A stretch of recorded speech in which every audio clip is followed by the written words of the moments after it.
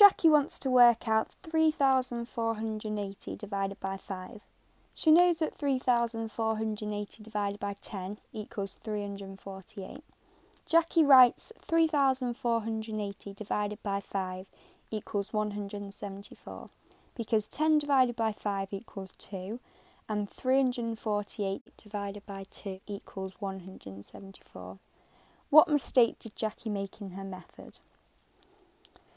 So if we look at Jackie's method, her first step is 3,480 divided by 10 equals 348.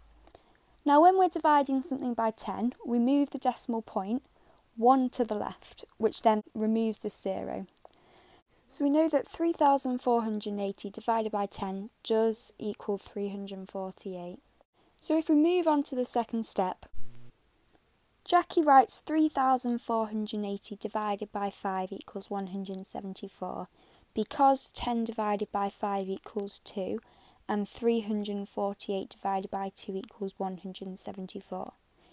Now if we think about this in more of a practical scenario, if we have 3,480 things and we're dividing it by 10 people, which gives us 348, if we then halve the number of people we're dividing it between, then the amount of things they will get will double. So in order to get the mark for this question, we need to write the mistake that Jackie made in her method. So we need to write something along the lines of, Jackie should have multiplied 348